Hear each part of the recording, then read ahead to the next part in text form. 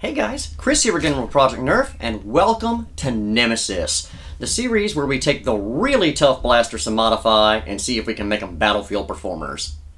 Let's take a look.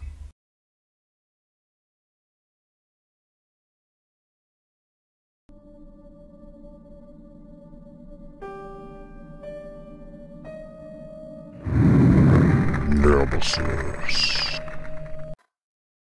Over the years, guys, I've heard a lot about various blasters, and they either can't be modified, or they're not worth the time, or it's impossible to make them playable on today's battlefield, and this series is predicated on the fact that I believe they can.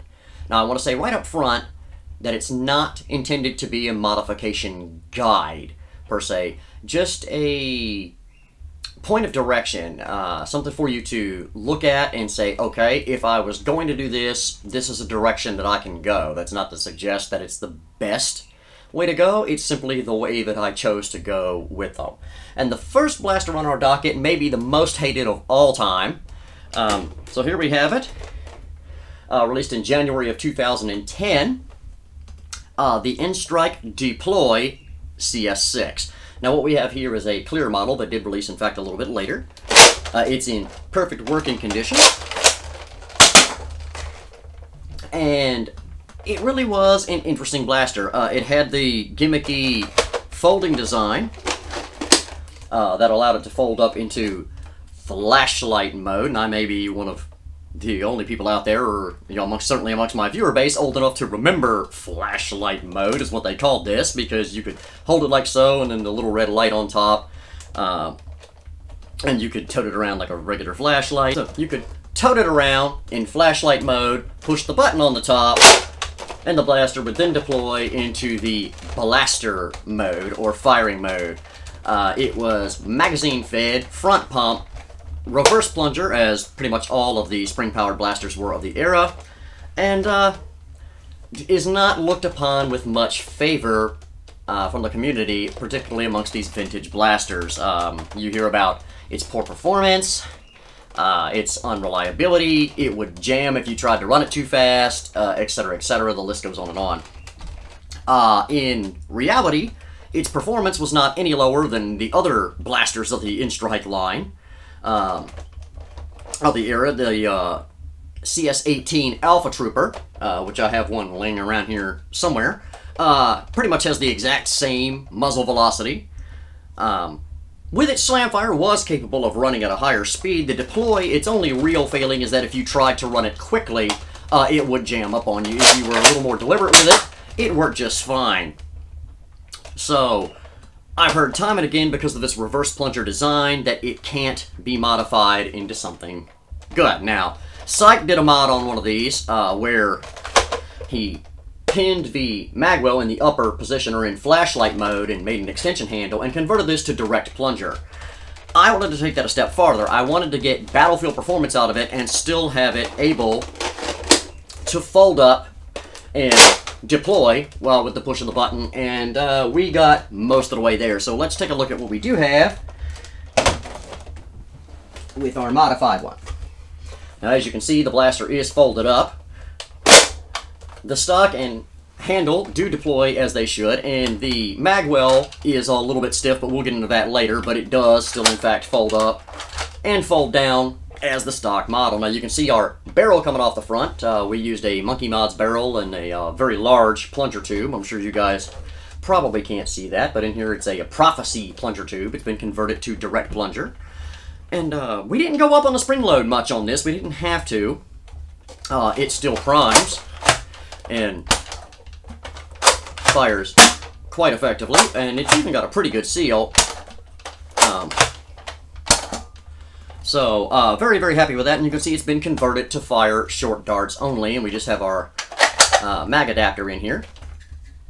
So, I'm going to show you guys some video and some stills. We'll do an overview with it open, so you can see exactly what I did on the inside and how I did it, and then we'll get it out on the range and see how it performs. Alright guys, so you can see the inside of my deploy here, and one of the first things you'll notice is that it's got a big giant plunger tube in it. That's a Prophecy plunger tube. and we've modified it accordingly. Let me see if I can get the blaster turned around a little bit. You can see we've got the actual Prophecy plunger head on this side connected to the original deploy arm. Then the Prophecy plunger rod coming back through our catch, which has been custom done. You can see the metal on the bottom and the metal on the trigger here. So all of that working. So with the so all of that's pretty good. Pretty heavy spring on the catch, and then this is 19/32 brass. That acts as a guide for the plunger rod as it comes back into the body. And these two little parts I 3D printed. They're just round, and they hold that pretty square. And the shell fits between here, so it's a nice tight fit. And we've converted it to short dart. Hopefully, it'll show on the inside here. It's going to be kind of hard to do without it together. I don't know how well you're going to be able to see down in there, but if we open it, see if we can prop it back a little ways here without too much stuff moving around on me, since the blaster's not buttoned up. But hopefully you can see in there, we've converted that. So we've got a Monkey Mod barrel, which I cut down. And turned out to be one of my bigger mistakes. I actually lost a few FPS cutting this down. I cut about 3/4 of an inch off, thinking that I had too much barrel and too much barrel drag. And it turns out that I did not. So I actually lost a couple of FPS when I did that.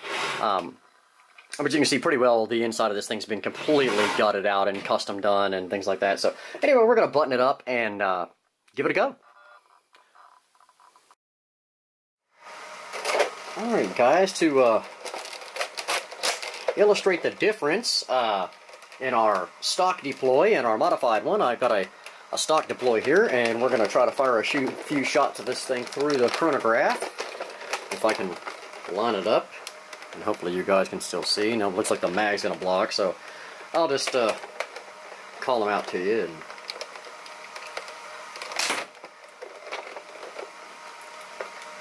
say 52,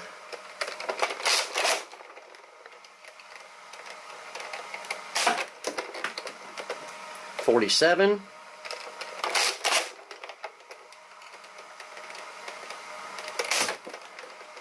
52.9,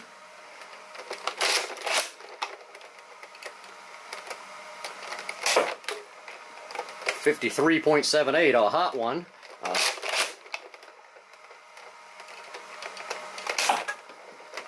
46.21, there's the deploy numbers we know and love. And 48.65, so around 50 FPS with Elite Darts, which is about as good as you can expect from a stock deploy. Let's get our modified one here. And again, hopefully not too much gets in the way of the camera.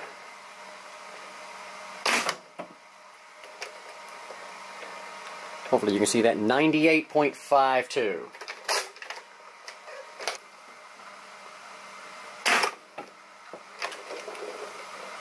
Hopefully you guys can see that. 102.9.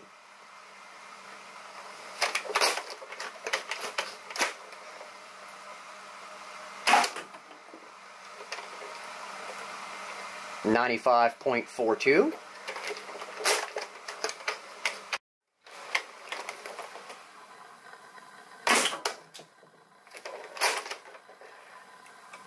94.4.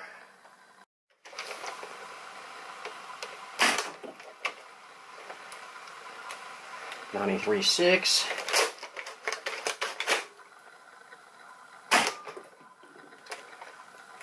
93.7, or 4.7 rather.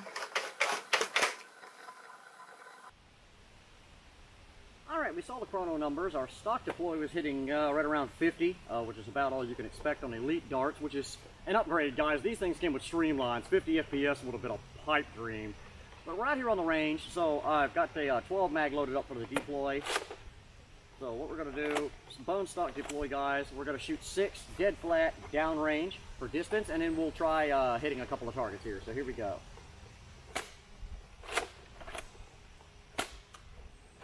Bounced off the other camera. With the bounce, these are making it maybe 30 feet. Okay, so I think that was 6 of them. Let's see if we can hit that 20-foot target. All right. Please note I'm on a little angle here. Whoa.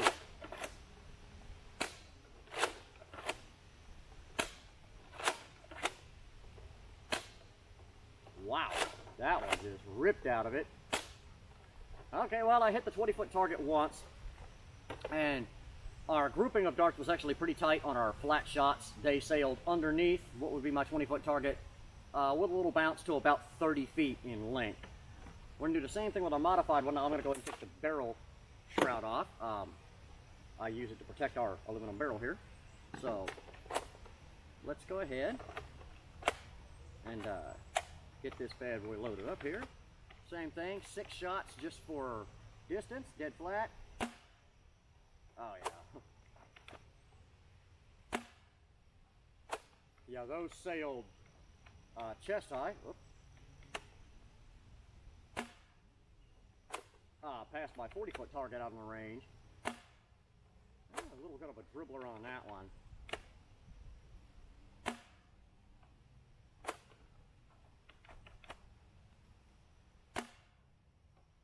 Yeah, all of those went at least 40 flat, so oh, just missed it. Hit the tree. Come on, short darts, you're killing me.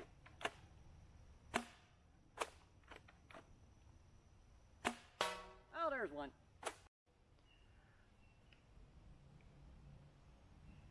So here's one of them, and you can see our proximity to my 60-foot target. And then we're going to keep moving along because I see one on the ground here too. All right, there we go. There's one.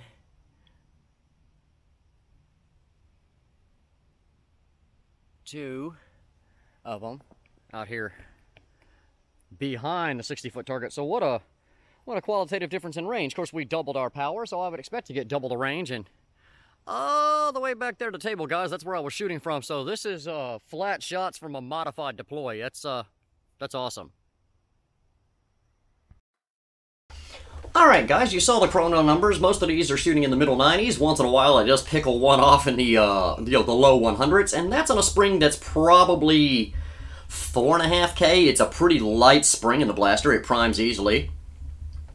You saw the internal mods with the overview with the blaster opened up to see how much custom work went on in here. It was quite a bit to retain the ability of this blaster to fold up into that flashlight mode.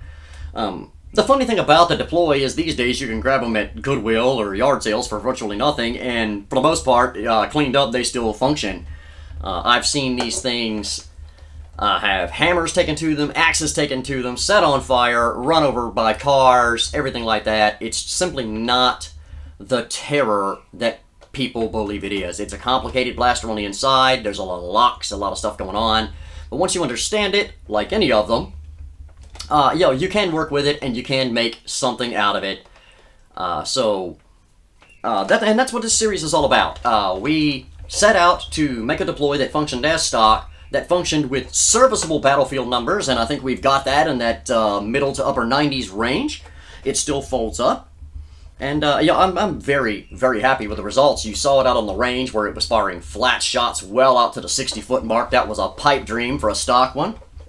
And of course those chrono numbers are amongst the higher, if not the highest I've ever seen for a deploy that doesn't have some variety of electronic afterburner on it or something along those lines. So yeah, very, very pleased with it. I hope you guys like it too. If you haven't done it yet, hit that subscribe button, smash the notification button. We've got a couple of more great videos coming up along with the announcement of our new fall giveaway. Throw us a like, throw us a comment. Fan mail address is in the description box below. Guys, don't forget to check us out on Facebook and at the shop. Till next time, guys, this is Chris for Project Nerf saying have a blast.